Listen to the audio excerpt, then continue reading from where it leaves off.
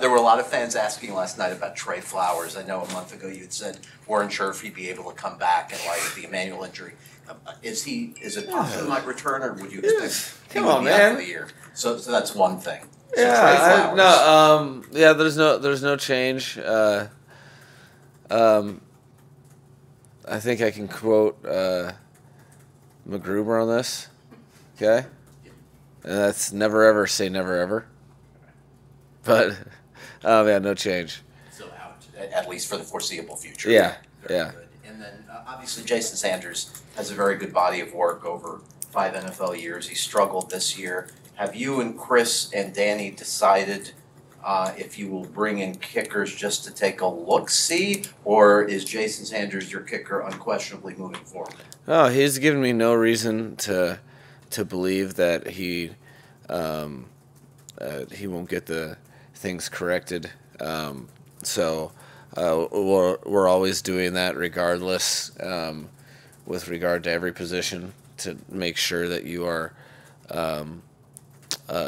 up to speed on your contingency plans, because you're only one soft tissue away, especially at those positions. But I have no reason to think, first and foremost, Jason holds himself to a high degree of scrutiny and has high demands of himself, so he expects more. But it'd be one thing if he'd given me any reason to think that he can't get it corrected. So until he proves otherwise, we're feeling good about where we're at with him. We've reported the news on Emmanuel Ogbo, but to hear it from you and just whatever you can elaborate on his injury. It was very unfortunate for him. He's, for the individual, makes it. It sucks because he is one of the type of veteran players that didn't take his investment by the organization lightly, and it just seems like once he's just had hiccup after hiccup. It's just unfortunate luck this season. So with regard to health, and his injury occurred on a play that was really fired me up. He really set the edge on the right tackle and stayed in for a play because it just felt weird. And so it's very unfortunate. Feel terrible for him. That's the hard part of being invested and being along on the journey with some of these guys. But I'm just gonna have to have what's occurred all season at every position. Have to have guys step up and account for his production and his missing voice in the locker room. Update on Keon Crossen? Haven't talked to Kyle about him specifically today. I do not have an update on it. I guess I can further update you guys on Wednesday. Yeah, we'll call, or we'll come up here at 1 Just be patient. Just be patient. Mike, when you see receivers blocking downfield like we've seen this season and specifically yesterday, what does that tell you about their desire and their responsibility, how seriously they take it? It tells me that they're trying to win football games and they get it. It tells me that they are they're being coached right, and it tells me that they're approaching the game the right way. If you're short-sighted, you can think, okay, I'm a receiver, I get paid to catch footballs, and that's very short-sighted investment because you're also, as a receiver, depending on a lot of people to do the right things for you to get receptions. You got to sauce people up and do cool receiver stuff, but you also have to have a line executing appropriately, and you have to have a quarterback executing appropriately, and that's all easier on both those parties when you're able to run the ball. In this league, if you want to run the ball with success, you can't. It's non-negotiable. You got to have receivers played that way and saw some guys make some impact plays and get involved. And if you're trying to play good offense at a high level, and you're trying to you have the aspirations to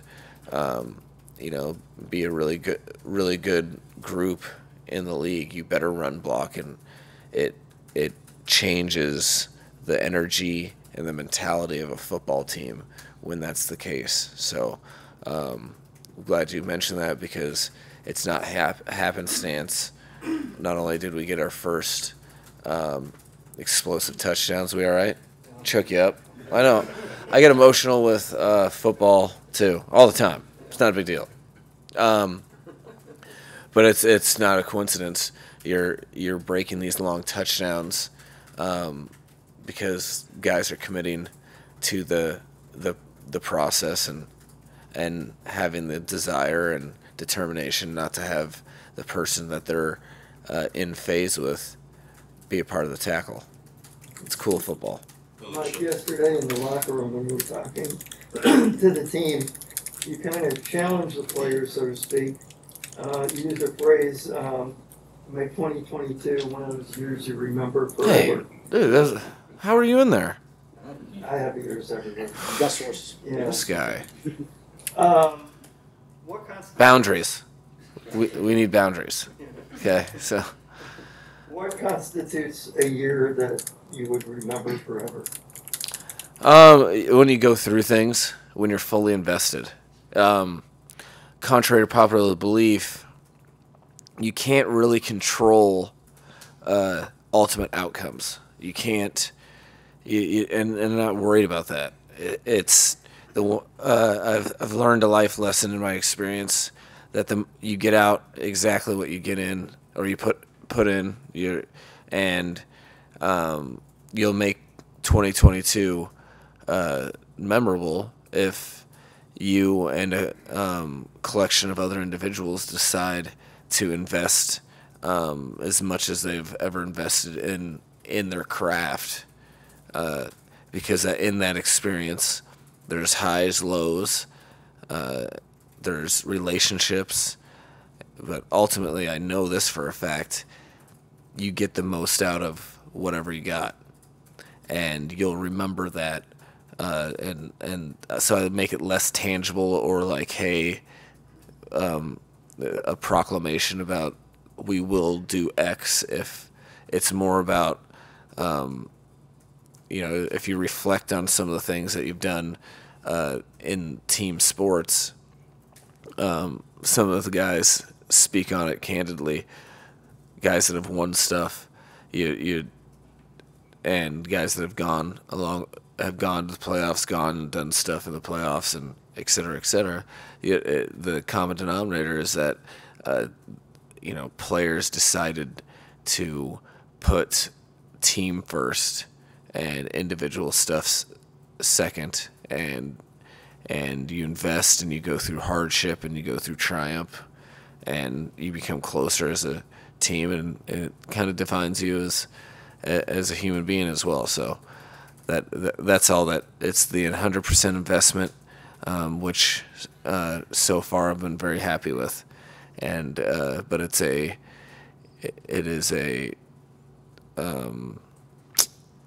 long distance running. It's not sprint, so we still have a lot of the race to go. Austin Jackson was active, but didn't play. Do you see that as a plan going forward, or was it more so just he was available if someone got hurt and maybe he could start on the other side of the bye? No, we're hoping not to play him because we felt that good about him being able to really. We felt like if we could get through this game, that we just loved his progress, and he could not have a setback.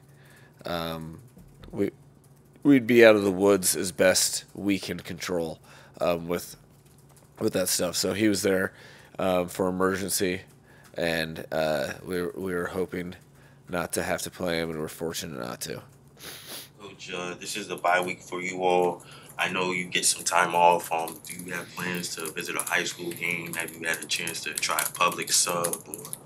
Just curious of some of the things that you plan on. Yeah, I have. I'm still working on the phrase or how to coin the phrase, but it's half regen, half dad. Okay, so it's like, I don't know. I'm not creative enough right now. I emptied the tank this first half of the season, so all of my wit's gone. But no, I think it's an important. Just philosophically, how I see going about business, and you're competing against people all the time within your own personal, within your building structure, within the people in your position group, within and around the league, and to separate yourself and how you go about stuff. It's the intentionality and being deliberate, but the thing is, you can't to do that the right way. It's an exhausting process. It is deliberate practice is a brain drain, and in order to do it the appropriate way, you have to have deliberate rest as well. So I'm a leader by example, and I'm going to show these guys how to rest my butt off. And then when I'm not asleep, I'll be dadding and husbanding. I'll have some honeydews. I will do my chores because I won't want to be in the doghouse. I might kind of like at the end of the week, just kind of like skirt some of those honeydews, just knowing that there won't be ramifications because I'll be back at work. So, but until then, I'm all right. Mike, Alec Ingold played easily his highest number of snaps yesterday on the day when the running game had its best outing of the season. Correlation or causation?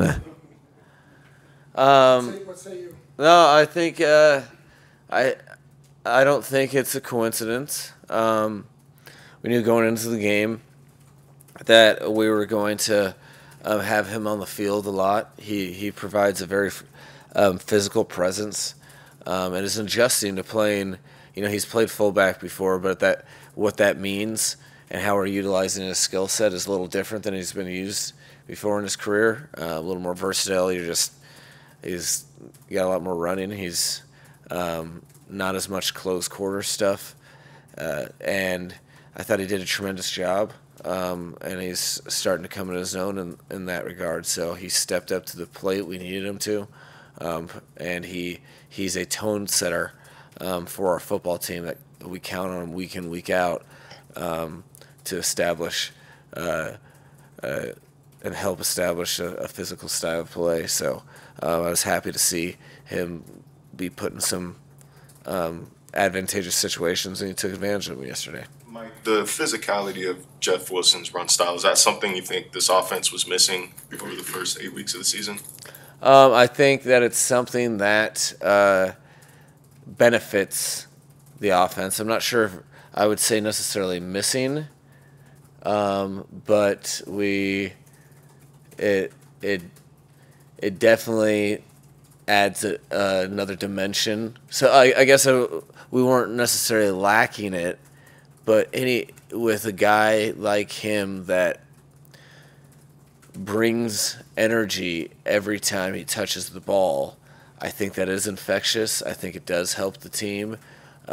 Whether or not, I don't think necessarily we're missing it, but I think it does change a little. There's residual effects to other eligibles, not just the running back room and not just the offense. There's residuals to the whole team as well. I think he electrifies the defense too, because when you're on the sidelines and you see someone punishing defenders and straining and doing everything they can for each and every yard, it makes every eligible better. And I think him and Raheem play off each other extremely well. They always have.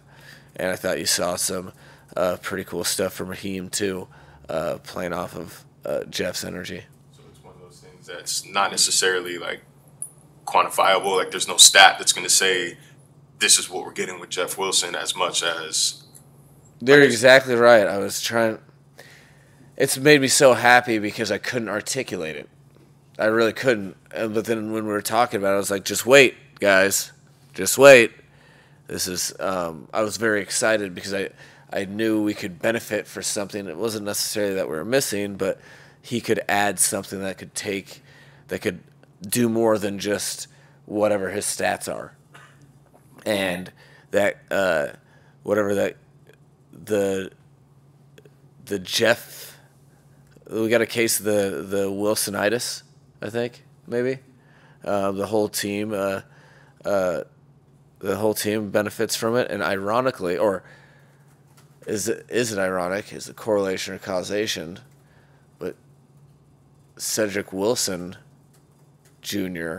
also had his most physical game, so maybe the Wilsons they're long lost brothers that rubbed off on each other. I don't know, but I think that it is something that our game can continue to grow in all aspects. I think it was the most physical that we played on both sides of the ball. I think Jeff Wilson contributed to that. But I think we're all just kind of growing in how we play our style of football. And there's a lot of people putting some more physical stuff on tape that it's only going to help the Dolphins. Coach, going back to your daddy duty this weekend or this week, and I saw your shoes yesterday had a picture of you and your daughter on them. I was curious kind of the behind the scenes of how that came to be and just how special it was to have that picture with your daughter on your shoes. So she can't really talk, but she's a savant at painting. And she does not know. That was gifted to me. That was a surprise on Saturday, but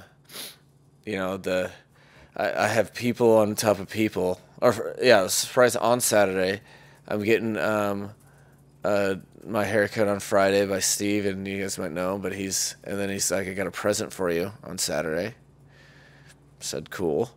Didn't expect that. Salute to service, which is very meaningful to me. I very much appreciate it. But then to have a picture of myself and my daughter is like, what world am I in? This is unbelievable. So then I went down the hall and checked with my regulatory advisors to make sure that I would not be violating any NFL rules to get the and I think I passed all tests, and so then I put them on, and it was a really cool thing to be able to support an unbelievable cause for people that sacrifice really everything they have for our in a selfless manner for our way of life, and then to have that on top of a painted picture of my daughter, who when I saw her on the sidelines before the game, they were talking about him, so I pointed and she goes, Ayla, which is her name. She said, so she recognized herself on a shoe, and I almost just broke down crying before the game. So it was pretty cool, and I felt very fortunate to be a part of it. And those shoes are, I took them from the game home, and I'll probably be wearing them doing dad duty all week while I take out the trash.